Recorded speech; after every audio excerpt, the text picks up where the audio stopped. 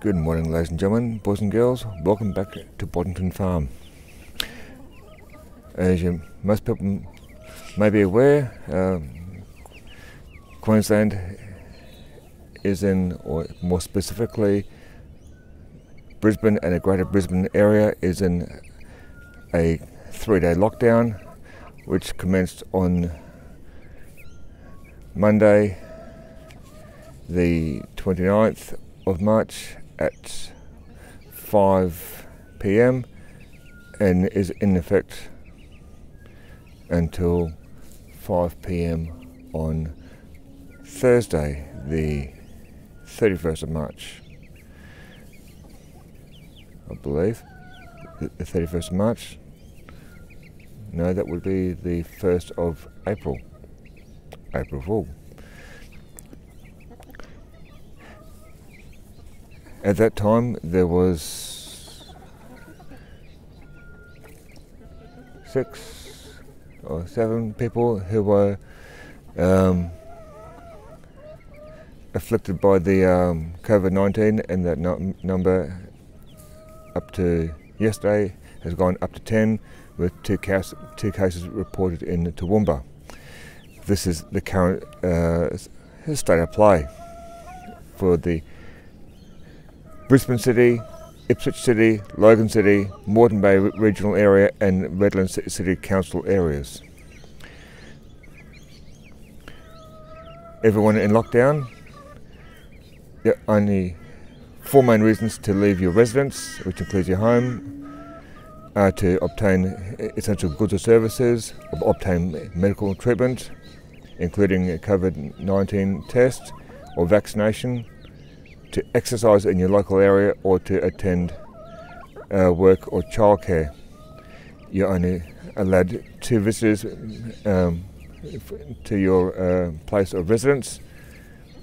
Individuals are permitted to leave the Greater Brisbane to return to their home outside the Greater Brisbane area and for other permitted purposes, but must continue to comply with the lockdown. Non-essential businesses are not permitted to operate, which includes cinemas, hairdressers and gymnasiums. Restaurants and cafes are permitted to operate, but only with takeaway or home delivery service. Wedding ceremonies are restricted to a maximum of 10 people, including celebrating witnesses. Funerals, maximum of 20 people. Schools, vacation care and childcare centres are permitted to operate for essential workers only.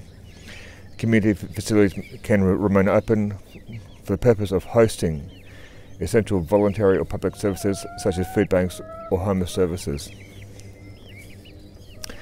Outside the Greater Brisbane area, gatherings in private residences, whether indoors or outdoors, are limited to 30 people. At restaurants or cafes, pubs and nightclubs, patrons must be seated and dancing is prohibited. A maximum of 500 people can gather publicly outdoors. Across all of Queensland, masks must be carried at all times when a person is outside their residence. Masks must be worn in indoor spaces such as shopping centres, churches, libraries, indoor workplaces where physical distancing cannot be observed, public transport, taxis, and in the airports or while travelling on a plane. Masks must be worn in outdoor spaces where physical distancing is not possible. Aged care facilities, correctional centres, prisons, hospitals and disability services are closed to visitors. But of note, face masks are not required when travelling in a private vehicle by yourself or with members of your household. And they are not required when undertaking strenuous exercise such as cycling or running.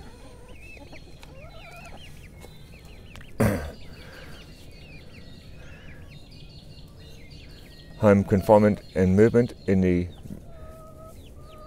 restriction impacted areas, which I said before, Brisbane City, Ipswich City, Logan City, Moreton Regional Area and Redland City Council areas.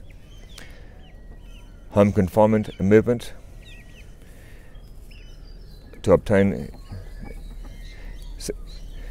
essential goods and services, medical treatment, engage in physical exercise in a family group of no more than 2 people, to perform work or volunteering in essential services,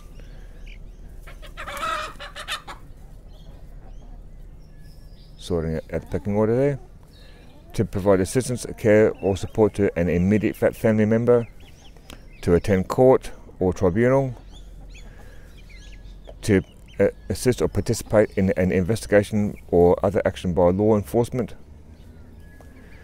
for children under the age of 18 returning to existing shared parenting arrangements, to avoid injury, illness or escape harm,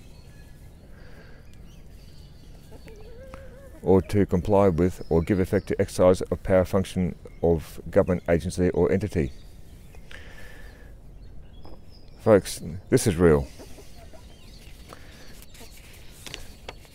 And how real do Australians take it? Well, most states have closed their borders to people living in Queensland.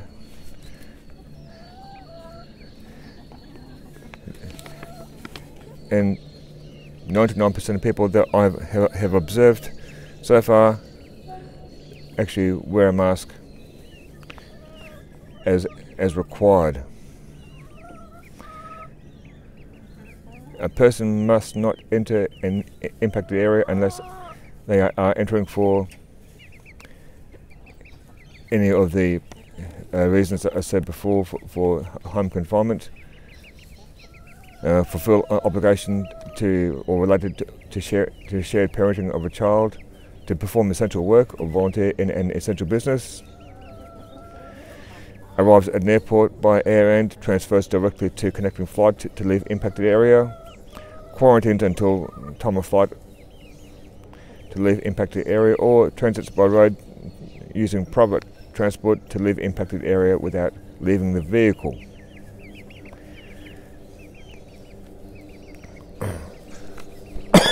Pardon me.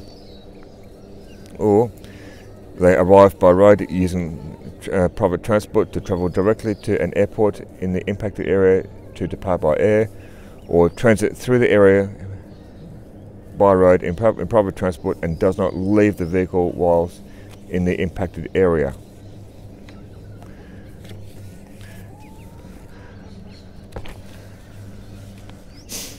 Masks. A person in an impacted area or has been in an impacted area after 1 a.m. on the 20th of March must carry a face mask at all times and must wear a face mask when on or at public transport infrastructure, in a commercial passenger vehicle or waiting at an outdoor area for a commercial passenger vehicle, in an indoor space except for residents, in an outdoor space where physical distancing is not possible, entering or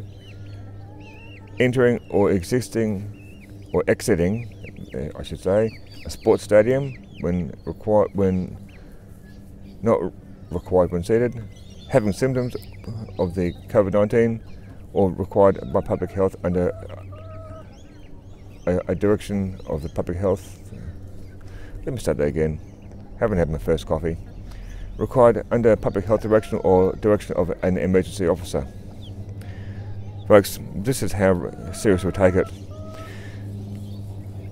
And because we go at it so hard, first up, I mean, states in Australia have closed their borders to Queensland for only 10 cases.